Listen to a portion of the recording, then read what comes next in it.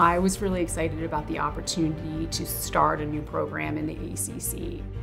Right as this is about to happen, there might be a health issue.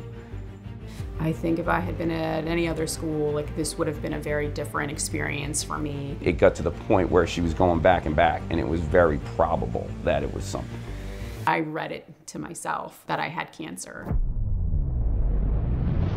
That week right there, torture. I couldn't function. She just emerged out of the corner. Hey, are you sure? You're looking at a really, really amazing woman. Sorry, I'm gonna start crying.